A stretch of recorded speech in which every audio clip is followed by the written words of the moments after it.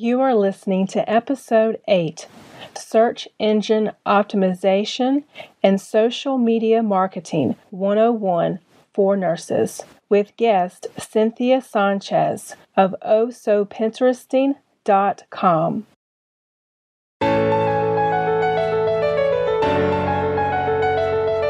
Welcome to the Nurse Practitioner Show, brought to you by Accessible Healthcare Institute, empowering you with dynamic education and integrative healthcare. The Nurse Practitioner Show will share evidence-based practice strategies to implement translational research in the clinical setting with the goal of improving healthcare delivery and patient outcomes. Accessible Healthcare Institute strives to be an advocate for health promotion, disease prevention, improving public health, interprofessional collaboration, health policy efforts, and advanced nursing practice.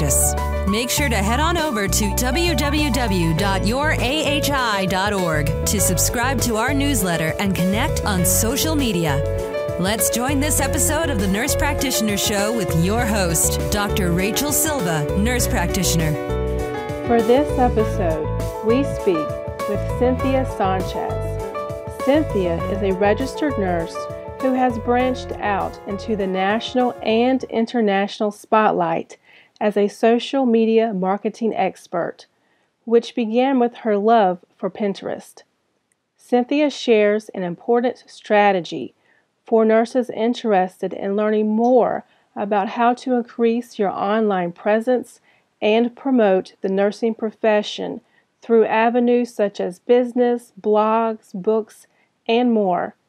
This episode only touches the tip of the iceberg, so be sure to check out her website on ways that you can learn more. Show notes with links discussed for each episode are available at thenpshow.com, YouTube, as well as on the show's free apps for Apple, Android, and Kindle devices. Let's get started. Welcome to the Nurse Practitioner Show. We are joined with Cynthia Sanchez. She is a registered nurse, a business entrepreneur, social media strategist, and expert Pinterest blogger and podcaster at ohsopinteresting.com, and a national and international convention speaker. Thank you so much for joining the show today. Oh, my pleasure. I've really been looking forward to speaking with you about this. I have too. I said I feel like I'm speaking to a celebrity now, talking to Cynthia. No, it's just me. And Cynthia is in my home state of the state of smiling places and beautiful, I almost forgot the slogan, the state of smiling faces and beautiful places, South Carolina. Yeah, well, as a newcomer to South Carolina, I've definitely found that to be true. Definitely. And I found out about Cynthia when I was at the American Association of Nurse Practitioner Conference last year when I was speaking with a fellow podcaster, Barbara Phillips. And I had seen Cynthia's podcast, but I had no idea that you were a registered nurse. So I was wondering if you could share a little bit about your nursing background. Sure.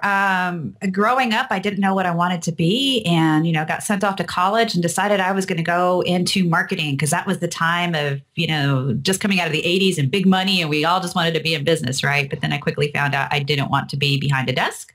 Thought about teaching for a while. Nope, didn't want to do that either after I got pretty much most of the way through with my education and then stopped my education because I had a set of twins my last year of college.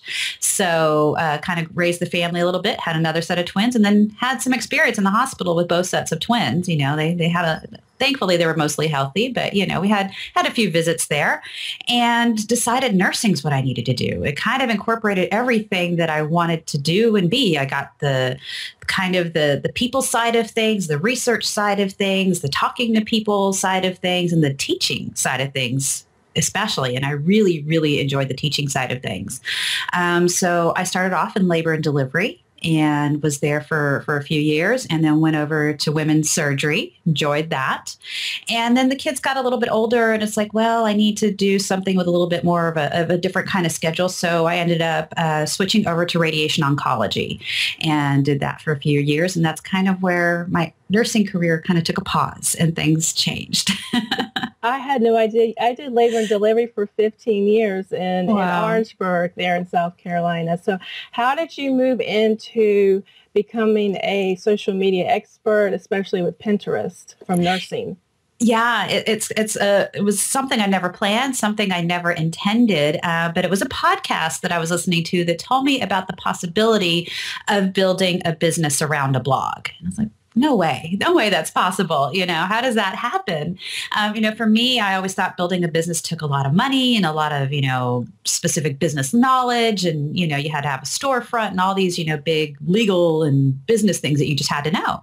And so I listened to this podcast. It's like, well, I can give that a try. I always thought that I would eventually do something around the oncology field. I had developed a nurse navigation program in the cancer center that I was working at and really, really enjoyed that aspect.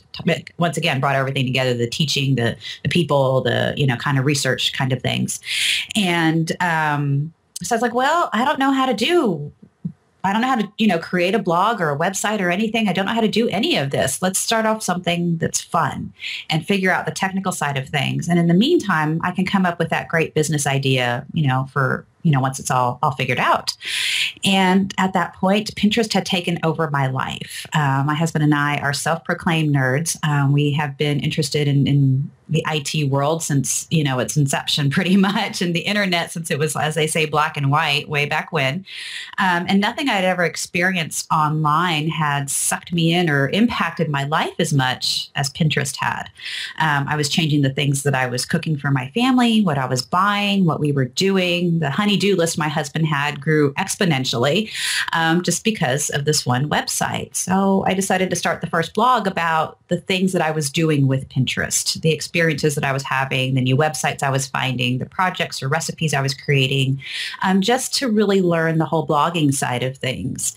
And I did that for a couple of months and went to a blogging conference that was all about about blogging and new media in hopes of learning how to take this blog and really make it into a business or a blog, not particularly the Pinterest one.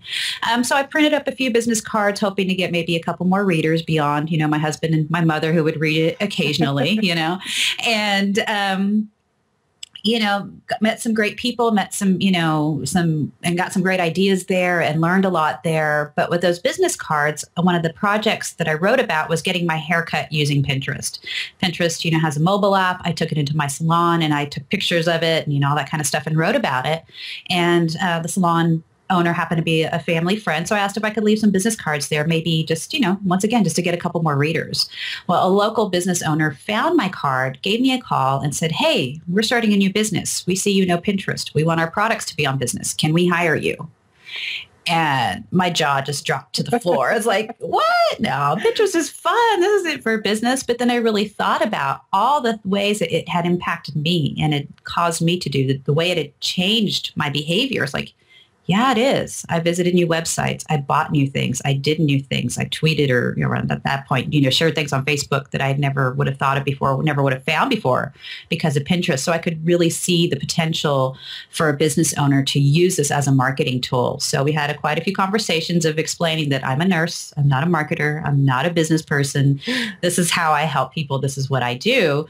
But I found that I could quickly take all of my nursing skills, except for maybe, starting IVs and things like that, and put them into the marketing world really easily.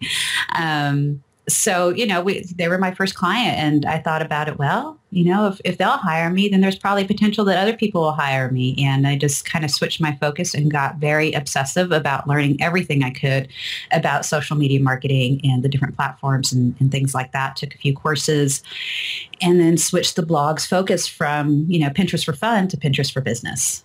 And that's kind of how it all began. Well, this is getting off topic just a little bit, but I just saw where you have a course on lynda.com. I do. Yeah, that just launched just about a week ago. Yeah. So how does that work? Because I saw it on Twitter. So I did. I didn't even know about Lynda until I saw your tweet. Yeah. Lynda.com is a resource for educational videos and tutorials about how to do different things. And they cover a wide range of topics, mostly business focused and design, website design, graphic design, Adobe, all the Adobe products they have tutorials for. They have quite a bit of social media, types of tutorials. But the great thing about Linda is that that's what they're set out to do. They became the online educational company pretty much. And everything is very highly, produced and well done. And they have a great, awesome team there, huge studios and writers and all that kind of stuff to help the authors, which is what they call the people who create these courses. So they approached me to create a Pinterest for Business course. And of course, I jumped at the opportunity to do that for them. But for people who use Linda, it's a membership type of format. So once you're a member of Linda, you have access to all of those videos, all of those courses. You don't have to pay additionally for that. So there's a ton that you can learn from Linda. So when they approached me, I was, super excited to do that. Yeah. Well, as a lot of nurses and nurse practitioners are looking in ways to expand opportunities for themselves, thinking about business strategies. And when you are thinking of business strategies, you also think about having a website, and then you learn that you need to know about SEO. And that's not really something that's not the lingo that we're used to as nurses. So I was wondering and it's very important. So I was wondering if you could explain exactly what SEO is and why it would be important for someone that's pursuing an interest in business. Sure. The easiest way that I can explain SEO, and SEO stands for search engine optimization, is that you really, if you want to I like to use kind of analogies. And if you think of the internet as the ultimate online library, because you put in a search just like you would in for a library search when you were searching, or think of those words or the author's names. If we want to go way back to the card catalog, you had to know what to search for or what you were looking for. You had to have an idea of the topic or who wrote it or something like that. And that is exactly what you want to have ready on your website. You want to have those words that people will be looking for to find you online. And they have to be really user-friendly. I know for us in the medical field, we tend to get a little bit technical. And we, if we use those technical phrases, maybe other people in our industry will understand to use those phrases. If we were writing a journal of sorts, then we could definitely, use those technical phrases because that's who we'd want to attract. But if we're looking to attract people outside of that space, outside of that industry, and really look to attract new customers, new patients, new clients, we need to use the words and the phrases that they would use. So throughout several places on your website, you need to make sure that those words and phrases are used properly. You can't overuse them because then search engines like Google will say, no, you're keyword stuffing. So those keywords or those phrases that people are searching for, there has to be a good balance. It has to be done naturally.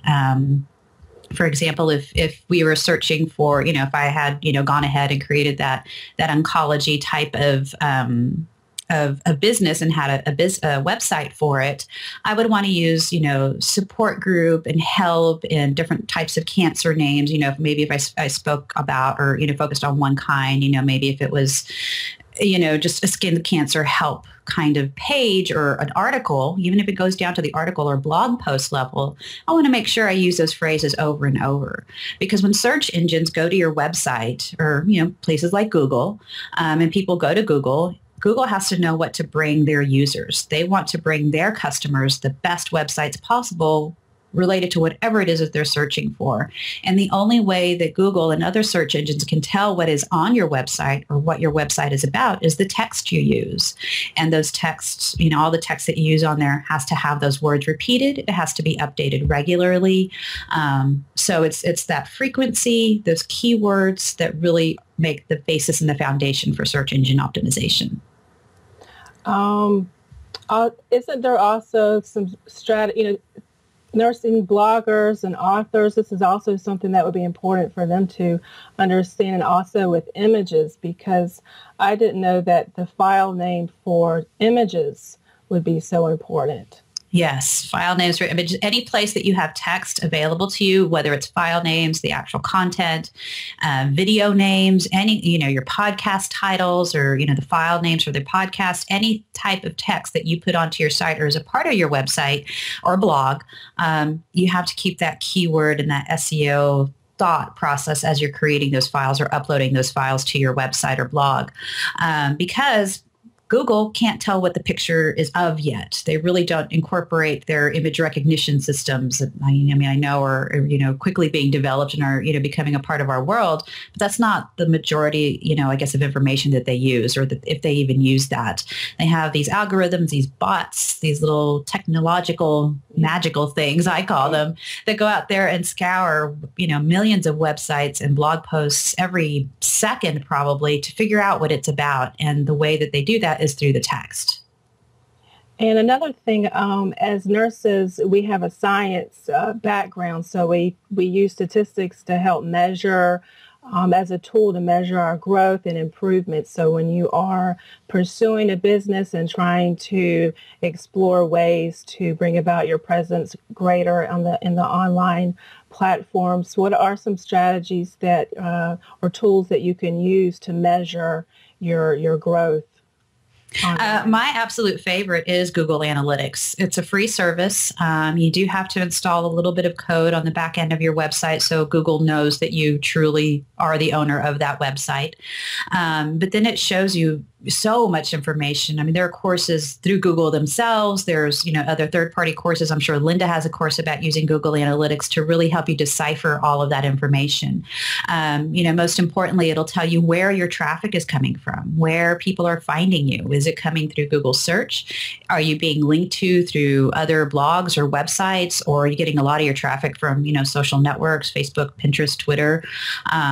It'll tell you a lot. It'll tell you what type of device your website visitors, your blog visitors are coming from. Are they coming to you from a computer, from a mobile phone? You can even, they kind of have an actually live snapshot right now. So if I were to go to my Google Analytics account, I could see how many people are on there right now. I could see their flow. I can see that they land on this page, then go to this page, and then they drop off. Well, I can go and research that second page and see what I could change to maybe keep them on there longer, to get them over to the product page, so then I can make a sale, or to the appointment page so they can book a session with me. There's a lot of things that you can tell from Google Analytics, and it's free. So why not use it? Great. There has been some research, I think it may have been from Harvard Business Research, that indicated some platforms that are underutilized that can bring about our presence greater when we are exploring business opportunities, particularly related to Pinterest. I was wondering if you could explain any of those research findings. Yeah.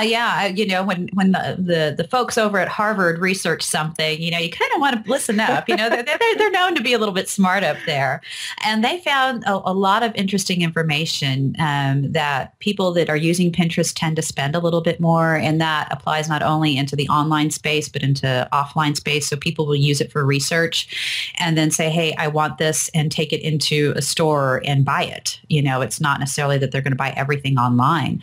A lot of business owners I know are kind of concerned that so much business is going into, sit from home and do your shopping there, but it's actually causing people to go in. It's that little bit of information that they can get online that kind of either sparks curiosity or desire to have whatever it is, or even builds a little bit of trust. So for physical businesses, especially, I like that Pinterest can allow you to create blog content and get people to know you, whatever topic you're writing about, and get them to know your thought process or your opinions, or, the products that you have and ways to use it. And they get to know you, but then when they're in your area, then oh yeah, I'm familiar with this. It's okay to go in. Kind of builds that familiarity a little bit. So I can definitely see why, the people up at Harvard found what they did. And they did find, through their research and through other research online, they found a lot of great information. Shareaholic, which is a content kind of network, has hundreds of thousands of users. They found that Pinterest drives a ton of traffic from blogs to websites, and websites, from Pinterest to those places.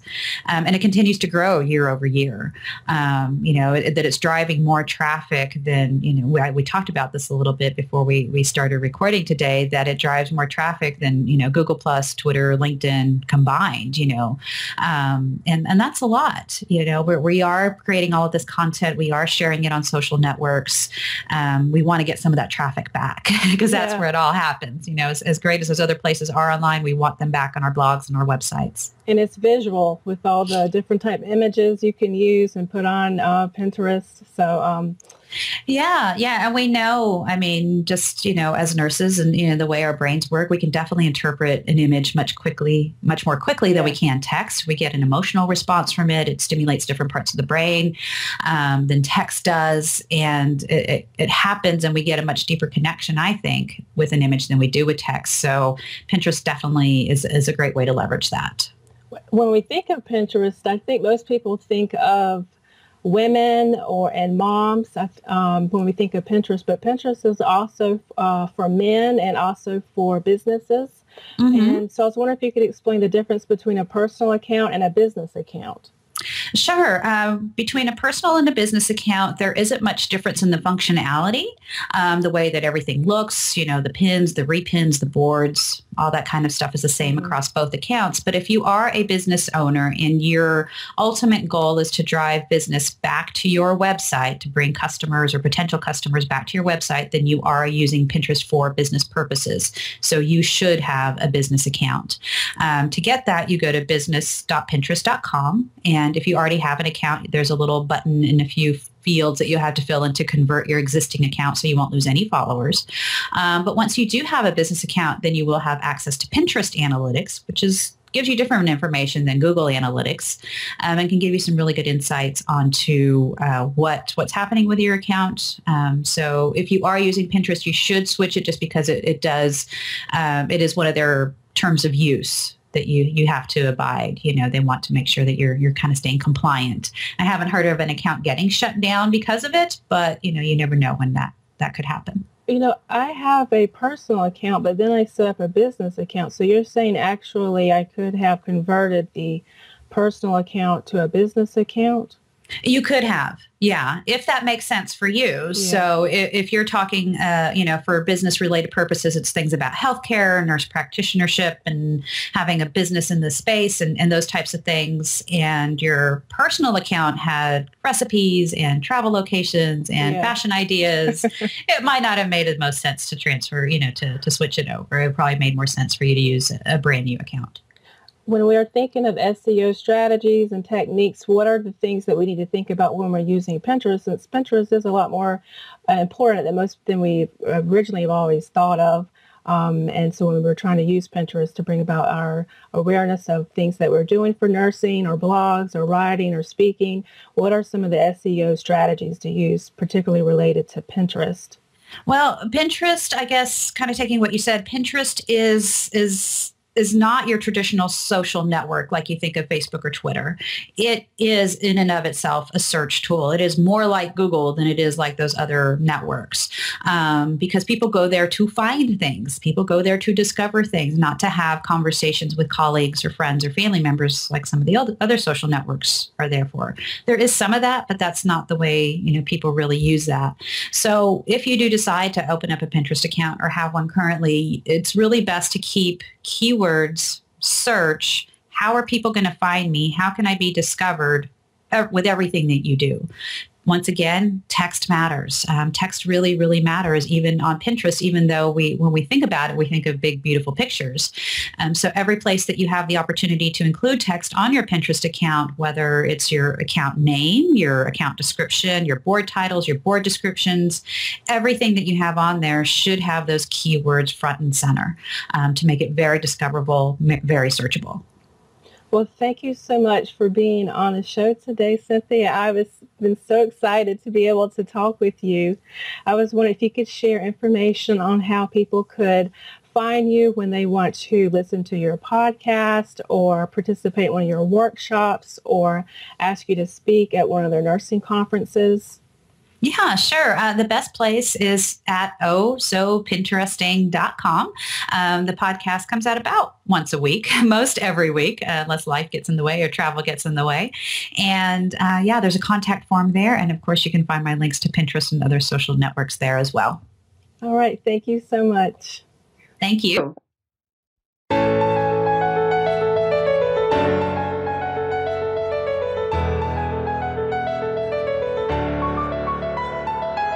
Thank you for listening to this episode of the Nurse Practitioner Show. Be sure to subscribe to our podcast to receive future episodes. Then head on over to our website at www.yourahi.org and connect with us on social media. See you there.